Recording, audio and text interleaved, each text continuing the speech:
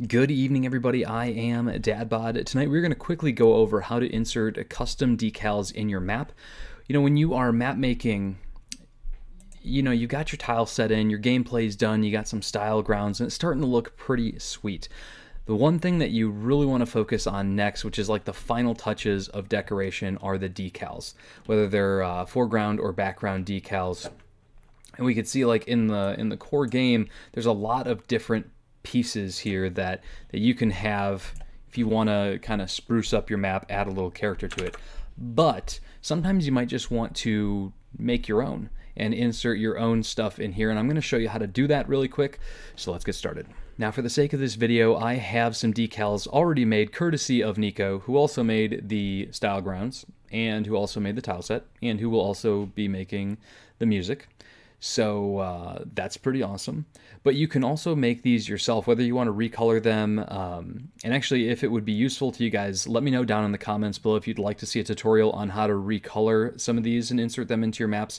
This is going to just get you in there with pretty much anything that you make. Make sure it's obviously a transparency .png, and we're going to get going. So here we can see the correct format for how we do these, and we can see we have a couple rocks, a couple different types of grass, some vegetation. Now, what's really important is you want to make sure that the very last thing in the file name is a letter, not a number. That is important if it's just a single non-moving decal. So what we want to do is we're going to take and copy these, and we're going to copy them into the folder that we're about to show you here. So Dreams in the Clouds, as you've seen before.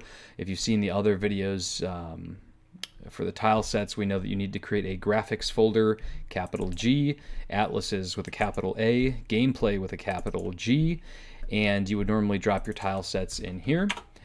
But in this case, we're going to create a new folder called Decals. We're going to open that, create a new folder that is your name.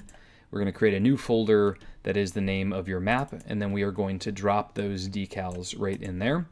And then keep in mind, if you have multiple chapters in your campaign, you just want to have another folder for chapter 1, 2, 3, 4. You could just number it 1, 2, 3, 4. 5, 6, 7, 8, 9, however many chapters you have. And by doing that, once we reload Ahorn, you don't really have to do much after that. We can scroll down to here, and then we see that these are now available here, Nico sides, because obviously Nico made these. And I've added a few already in my map. Now keep in mind, foreground and background decals, it just depends on like where you want this. So if you want Madeline in front of the decal, you would use a background decal. If you want the decal in front of her, like she's going behind it, you would keep that in the foreground. Most of the time, when it's stuff that I'm like placing on the ground, I always keep it in the background so Maddie walks in front of it. But that is totally up to you. It depends on what you want. And then you can just kind of place these wherever you want. Now keep in mind that sometimes they don't line up all the way, like with the grid, and you don't want it to be like that. That would look dumb. So if you hold Control, you can move your decals at the pixel level and get that in the right spot. It's beautiful. And that's really all we have for tonight. It's a really easy tutorial, but it's something that could really make your map stand out. And I know just a lot of people didn't know how to do it.